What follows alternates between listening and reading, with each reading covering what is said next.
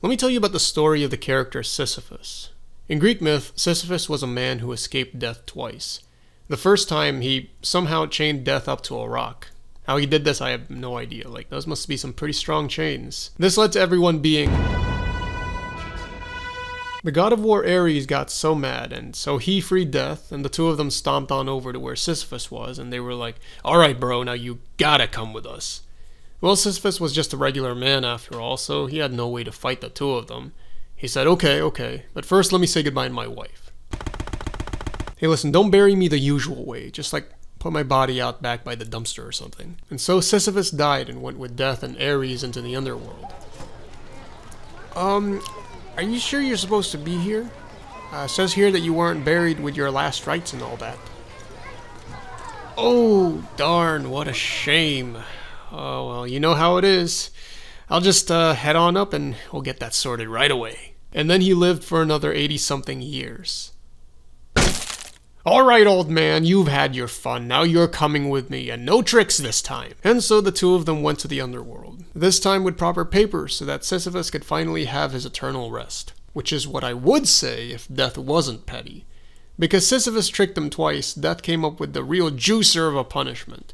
He tasked Sisyphus with rolling a large boulder up a hill, and every time he would reach the top, the boulder would simply roll back down to the bottom where he would have to start the process all over again. Forever. This is why in the modern day we refer to a difficult and unending task as Sisyphean, otherwise known as game development.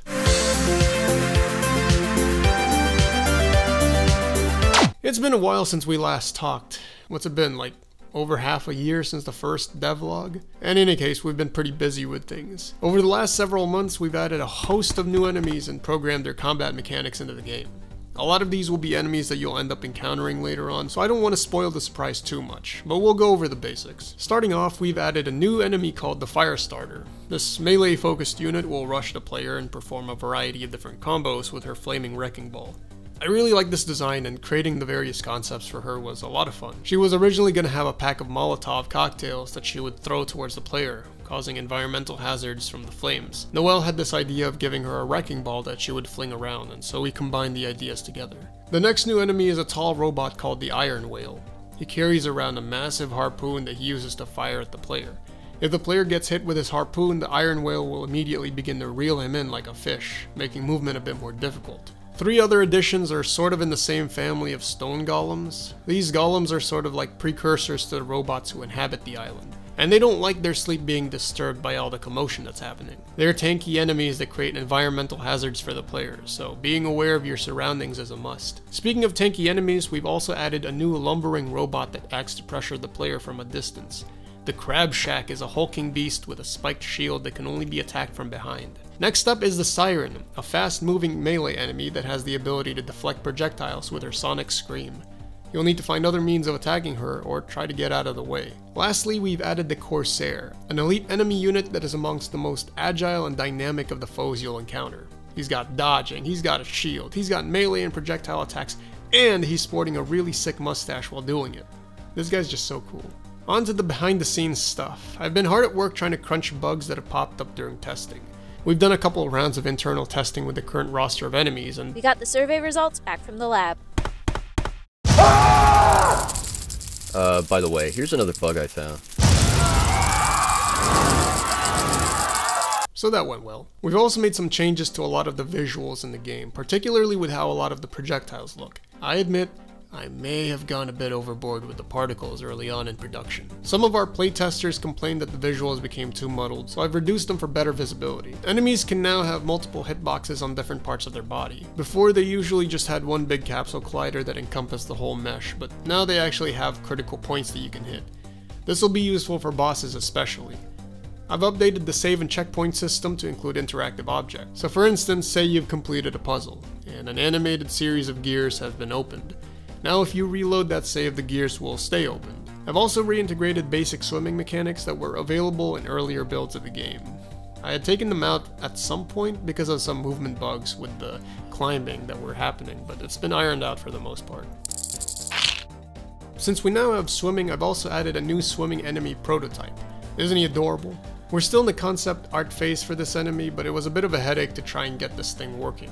Since the standard Unity nav mesh system technically only accounts for 2D movement, I initially tried fiddling with it to jerry-rig some tweaked version of our flying enemy.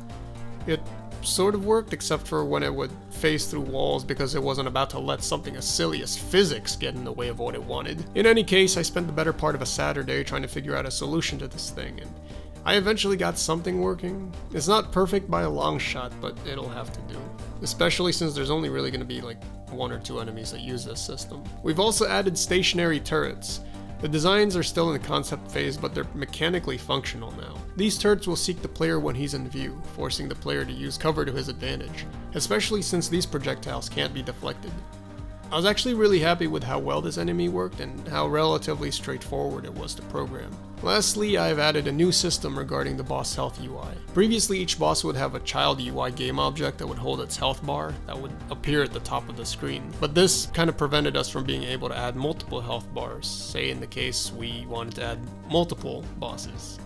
Then I learned about Unity's vertical layout group that solved a lot of my problems. And look at that, the health bar system is now decoupled, so it runs off of an event system instead of the previous manual assignment. Overall, I was really pleased with how this one turned out, and it only took me about half a day, so not bad. Man, the year is over halfway already. In any case, we've still got a ton of work ahead of us, especially in terms of level design and tying the whole story together, which is mostly written, though we're in the process of some tweaks and rewrites to better improve the level flow. So, yeah, that's all folks. If you'd like more frequent updates on the game, you can check out the links below.